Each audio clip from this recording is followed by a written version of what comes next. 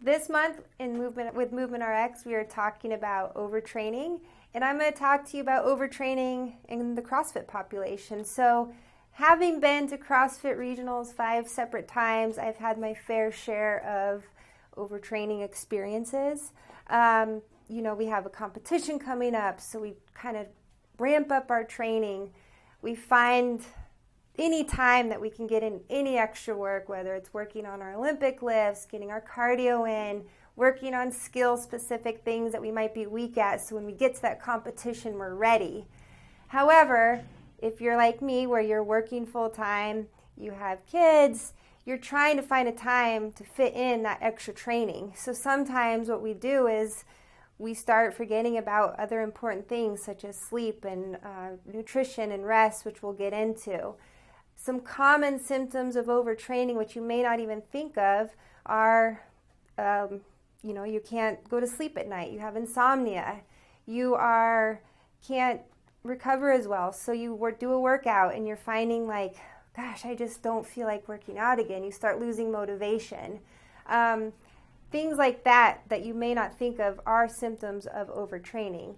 So I'm going to show you a couple ways to kind of track possible ways that you can figure out if you are overtraining and ways to kind of help yourself so you can get back on track with your training and not go into this dangerous path of possible injuries.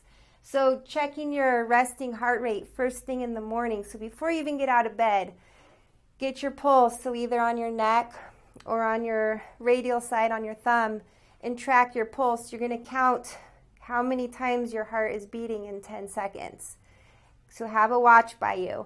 Count that time, and you're going to multiply that by 6, and that's going to give you your resting heart rate for that minute. What you're going to want to start doing is tracking your resting heart rate every day. Try and get 2 to 3 weeks in if you can, because that's going to give you kind of your baseline.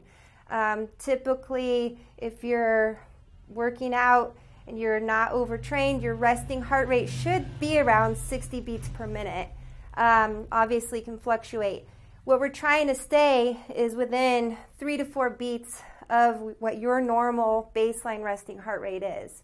If you're finding one morning all of a sudden you jump up 7 to 10 beats per minute and that's kind of staying normal, that's your new normal, then you might be in an overtrained state where your body's in a sympathetic state where it's in this fight or flight where you're constantly going.